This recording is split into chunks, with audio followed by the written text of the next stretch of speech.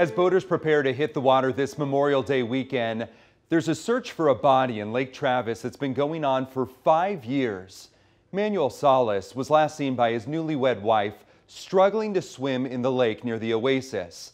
We found out that after all these years, dive teams continue to look for him. Dreadful day was May 5th, 2018. It was Cinco de Mayo. Manuel was just kind of a good old country boy guy. You know, we weren't drinking, no alcohol, nothing. It was, early in the day. We didn't know at the time that we were in anywhere between 150 to 175 foot water. He was a very strong, healthy, good swimmer. He says, gotta go, relieve myself, gotta go. And so I'm in the front, pulling up the line. I turn around, and when I turn around towards the back of the boat, I could see that he was in trouble.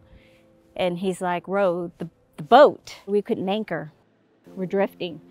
So he was getting pulled under, and he just never made it to. So I'm struggling to get the compartment open where the safe vests were. The compartment was stuck. I couldn't open it. By the time I got it open, grabbed the vest and shut it, it was just too late. And, because his body wasn't recovered, we don't know. We don't know if it was because it was cold, because he had a heart attack, because he had a cramp, because of the undertow. We'll just never know. Salas is one of 10 people who went missing in Lake Travis and was never found. You can hear more of his story and the stories of other swimmers who never resurfaced on Lake Travis in our upcoming documentary. The Wake premieres on Memorial Day on KXAN and online at KXAN.com. You can learn more about the project by scanning the QR code on your screen.